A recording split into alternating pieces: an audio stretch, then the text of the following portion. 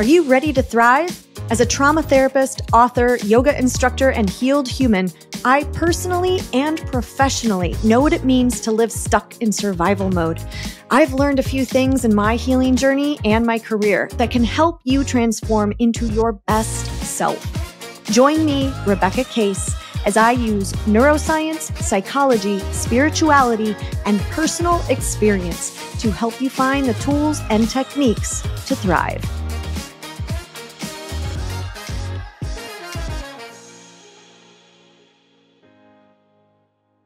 Hey friends, welcome back to Thrive the podcast. This is Rebecca Case, and today we're talking about why it's important to get uncomfortable.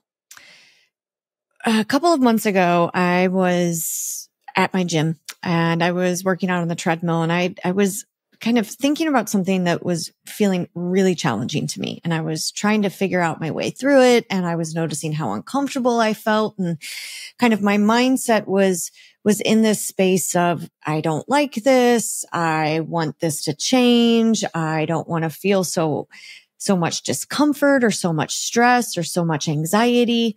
And the gym is often a place for me where I go to work out some stuff, either the gym or my yoga mat. I will get on the elliptical or lift some weights or get on my yoga mat and kind of be thinking about a problem, something I'm trying to solve, or something that's just really challenging me. And usually I have ahas there, and I kind of have insights and I find my way forward.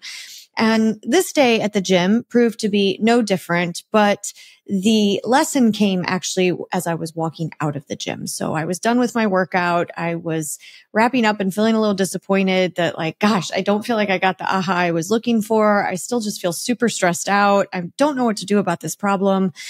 And as I was walking out, there is a quote wall at my gym, and somebody updates it from time to time. And the quote that had been updated for that day was, "Growth and comfort cannot coexist." And I got exactly what I was looking for with that quote. So let's just think about that again. Growth and comfort cannot coexist. If you want to grow, if you want to change, if you want to develop new habits, if you want to learn to set boundaries or learn to feel more peaceful or to be more patient, or you want to find a new job or go back to school or start a new workout routine, whatever that is probably going to require that you get a little bit uncomfortable or a lot uncomfortable.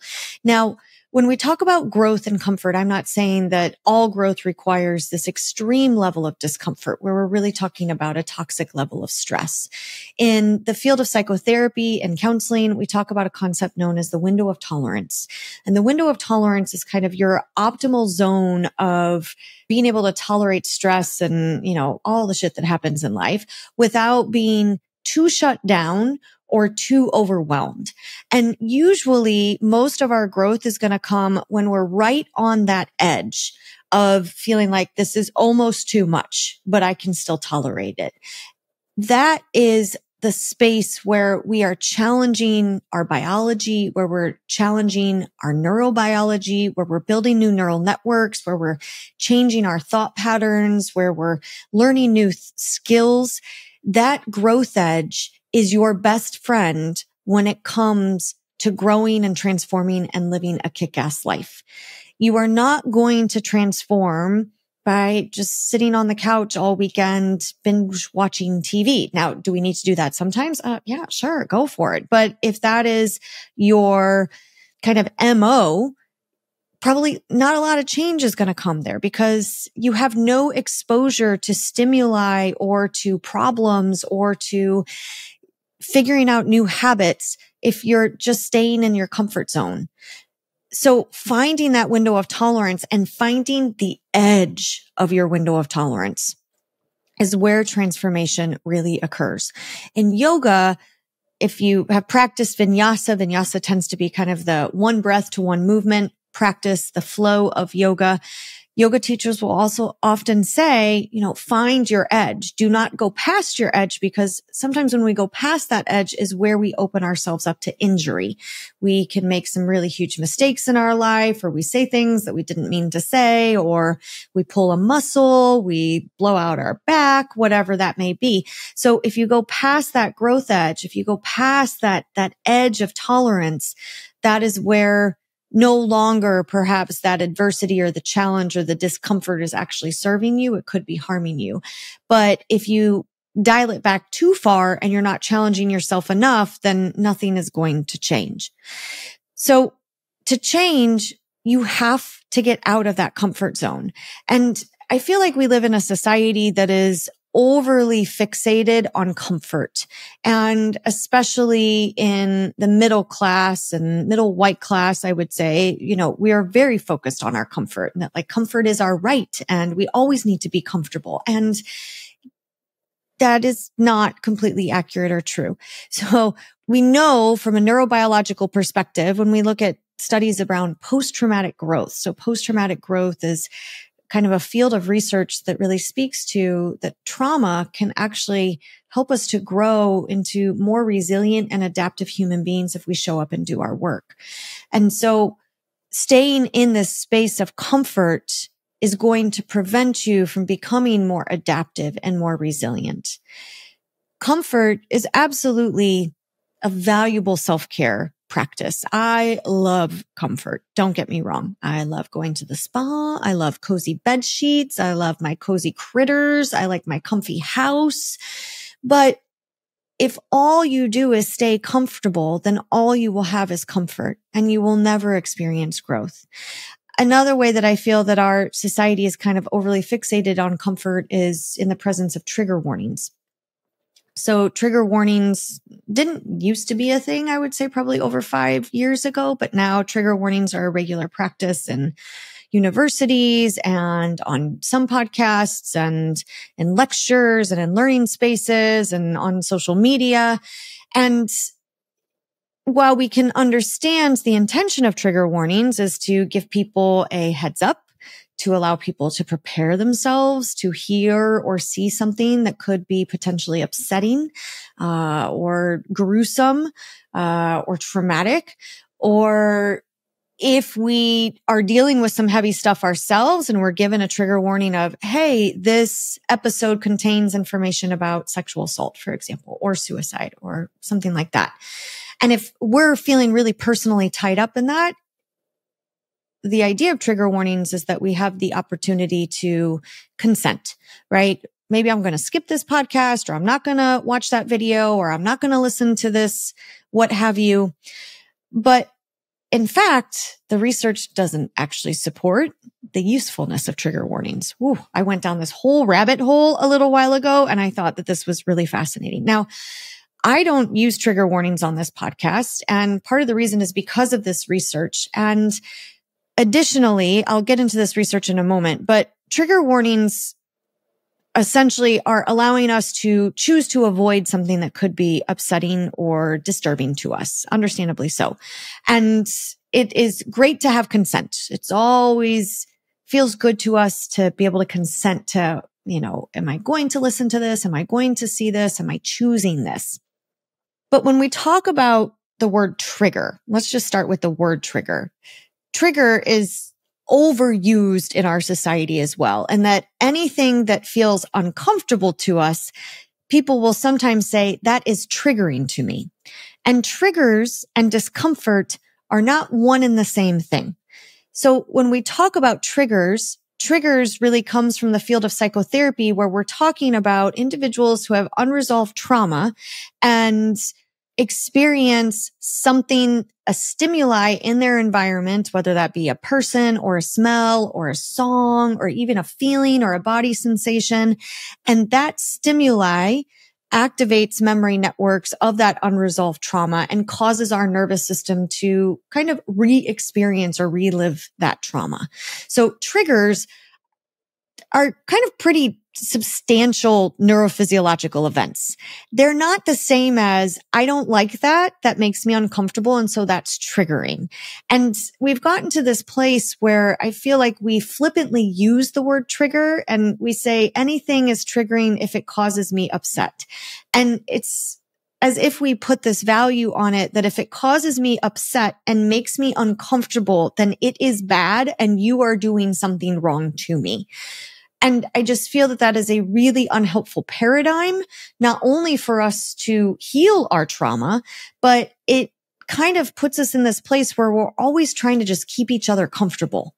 And again, going back to the whole purpose of this podcast is that growth and comfort cannot coexist. Avoidance is a hallmark of PTSD and unresolved trauma because triggers can be so viscerally and physically and mentally just terrible to experience. You have a trigger and all of a sudden you're having a flashback. Your whole body is re-experiencing an aspect of the traumatic event. Of course, your neurobiology is going to try to avoid that kind of discomfort. And so therefore, we get into these habits of avoiding things that remind us of a trauma, remind us of a person, remind us of an experience. And that becomes a hallmark of PTSD. If you actually look at the DSM diagnosis of PTSD, avoidance of triggers is one of the symptoms. And I say all this with a deep understanding and compassion, personally and professionally, for of course you want to avoid that which hurts. It's kind of on a survival kind of perspective platform. Part of the way that you stay alive is avoiding things that cause you a lot of hurt and harm, right? Makes sense. But part of trauma work and healing from trauma, going to therapy, whatever kind of work you're doing to heal your trauma requires you to find that edge of your window of tolerance. Because if you're always trying to avoid things that trigger you, that activate that yucky traumatic experience that happened, that experience will never have an opportunity to fully metabolize or integrate into your neurobiology to a point that those things don't trigger you anymore. So all therapy is triggering on some level in little contained dosaged ways. I'm not saying that therapy and healing trauma should be, this huge exposure kind of event where you feel totally flooded and outside of your window of tolerance. But if we're going to grow and integrate really terrible stuff that's happened to us, that's hijacking our neurobiology, that's triggering us and causing us to get stuck in these patterns of avoidance, you have to start exposing yourself to the content on some level, in some little tiny ways, in doses. So in today's world, it seems that we are overusing the word trigger to describe anything that is uncomfortable, taking it outside of its true context, which is meant to describe a trauma response. We're using trigger to describe anything that feels uncomfortable or slightly stressful. And the harm of that is that it puts us into this place of trying to live a life free of quote unquote triggers, of stress, and of discomfort. And when we get fixated on living in this way, in this kind of box of comfort, we actually create a great more amount of suffering for ourselves. Because all of a sudden we're avoiding things in our life or people or taking action, taking responsibility for ourselves, choosing to learn new ways of interacting with the world and our emotions and our mindset. We create an impasse for ourselves. Meaning if we're always fixated on comfort, avoiding triggers, avoiding stress, you will never actually get to grow. Life is stressful. Life is uncomfortable. And so when we fixate on comfort and avoidance of discomfort, in a way, we are refusing to accept the reality of our human existence.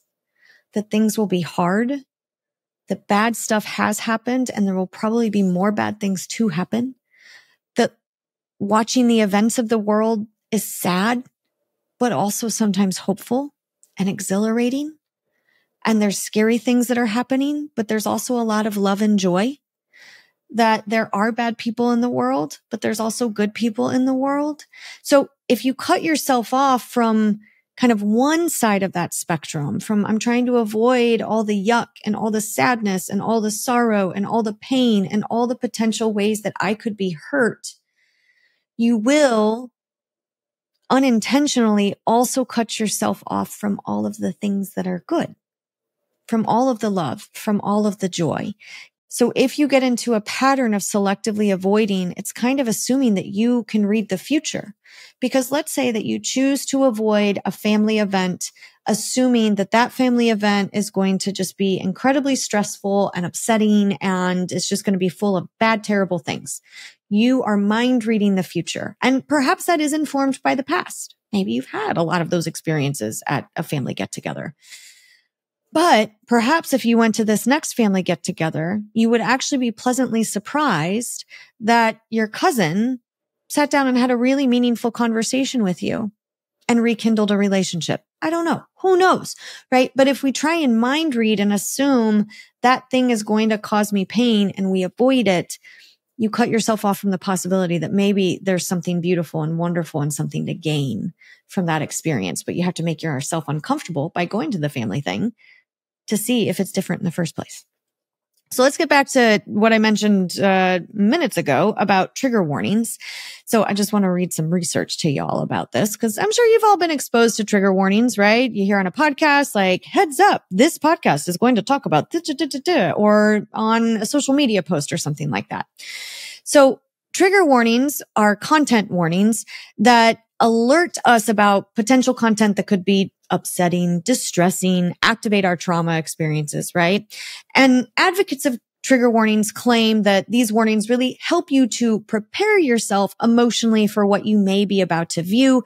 It also gives you the opportunity to say, I am going to choose not to watch this. I'm going to scroll past that, or I'm not going to listen to this episode, or, maybe I choose to walk out of class. I don't know, whatever that may be.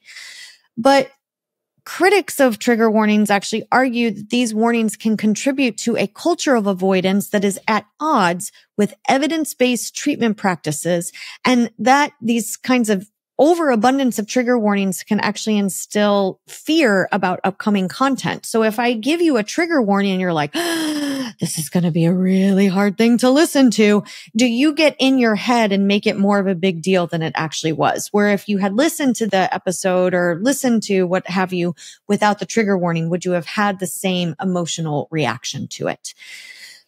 So a body of psychological research has recently begun to empirically investigate these claims. We present the results of a meta-analysis of all empirical studies on the effects of these warnings. So this is a summary of a meta-analysis article. So an article essentially that took a whole bunch of studies and did an analysis on all of those studies about trigger warnings. And so here they're reporting some of their findings and their results. Overall, we found that warnings had no effect on effective responses, i.e. your emotions, to negative material or on educational outcomes. So what they're saying is that trigger warnings had absolutely no effect on lowering people's emotional reactions to negative material and it also didn't influence educational outcomes. However, trigger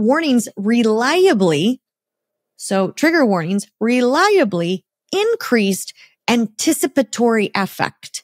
So that means anticipatory affect is that I'm anticipating that this is going to be terrible and stressful, right? So trigger warnings actually almost caused more stress in some ways. Findings on avoidance were mixed, suggesting that either warnings have no effect on engagement with materials. So while we say that trigger warnings give people the opportunity to avoid viewing something, the research actually shows is that when you have a trigger warning, you are no more likely to scroll past it or avoid watching or listening to the thing. And they increase engagement with negative material under specific circumstances. So in some circumstances, when you get a trigger warning, you are actually more likely to watch the video, listen to the thing, read the article, what have you. So this meta-analysis concluded that trigger warnings actually kind of do the total opposite of what they are intended to do. So another study found that participants who read trigger warnings typically felt a bit more anxiety before reading or viewing any potentially distressing content compared to those who were not forewarned. So that's saying that in this study, individuals who read, there's a trigger warning here, had more anxiety about reading that content compared to the people who didn't receive a heads up or a warning. Interesting. I will link these studies in the show notes so you can check them out. So the reason I talk about trigger warnings is, one, I don't make trigger warnings on this podcast, and this is the reason. And this completely goes into this idea of how do we get out of our comfort zone and what are the ways that we live in our comfort zone, or we feel overly like clinging to our comfort zone. And trigger warnings are one of the ways that we do that.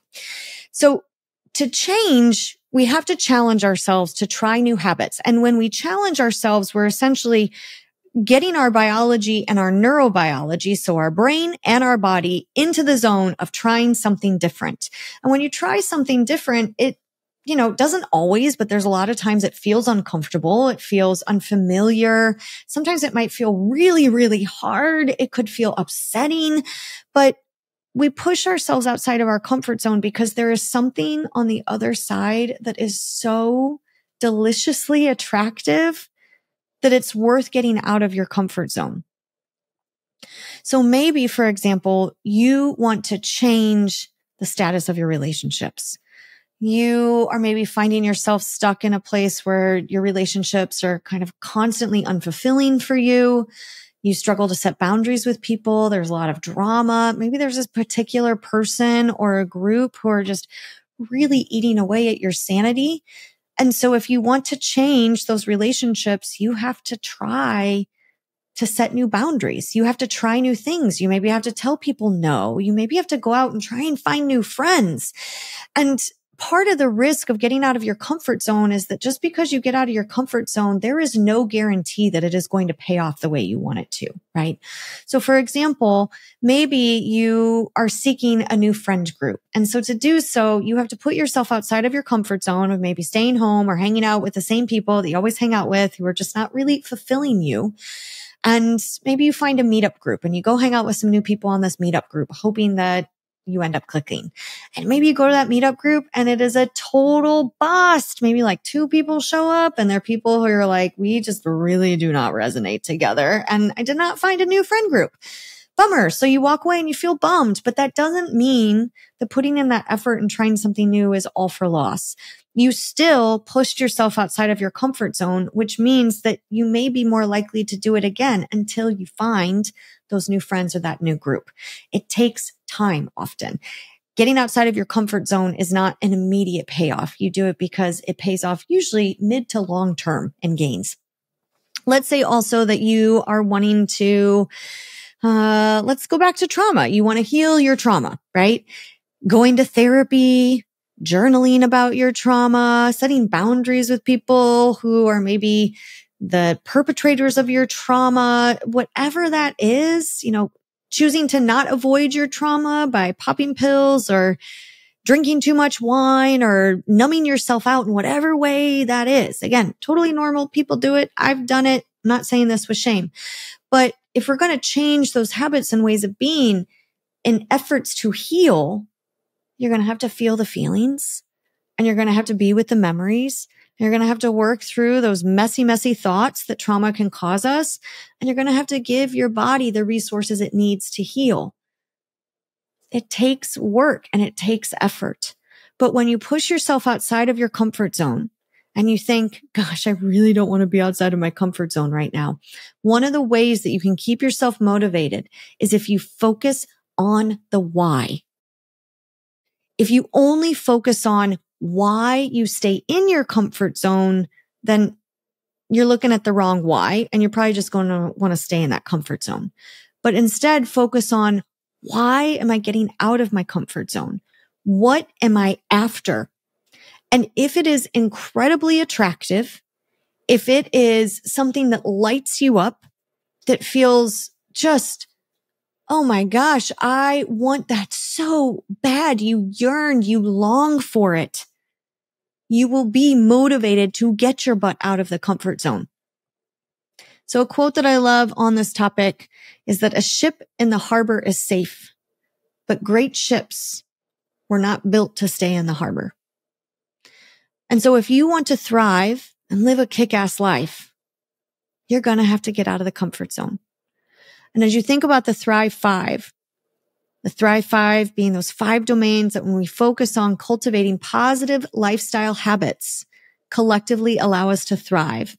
So when we think about how we take care of our physical health, our emotional health, our mindset health, our relationships, and our spiritual practices and beliefs, think about which one of those domains you are clinging to comfort in. And which one of those domains are you going to need to challenge yourself to get outside of your comfort zone if you want to live that kick-ass life that you have been dreaming of for so long? Maybe that means I have to start getting to the gym. I need to start walking, or I need to start running, or I need to do something for myself physically and get my butt to the gym. And I don't want to go to the gym. I just kind of want to sit on the couch and eat Oreos, and I would rather sleep in, and I don't want to get on the treadmill. You know what? Anytime I go to the gym and I go and I'm like, I don't want to go to the gym, I promise you I walk out and I never regret it. If that means I need to go to therapy, I don't really want to go to therapy. I don't want to work through my anxiety or my fear or my grief.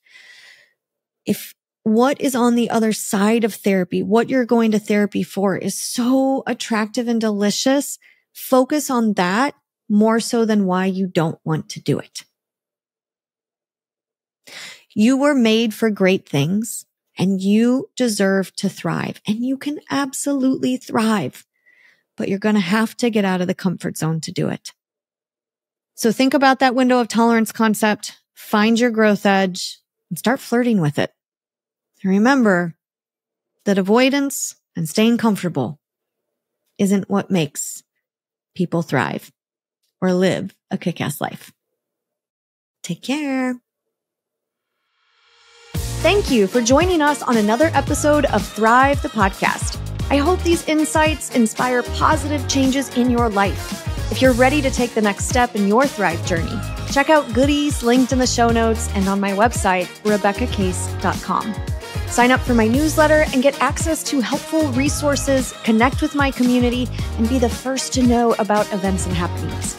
Remember, your journey from surviving to thriving is unique, and you have the power to create your best life.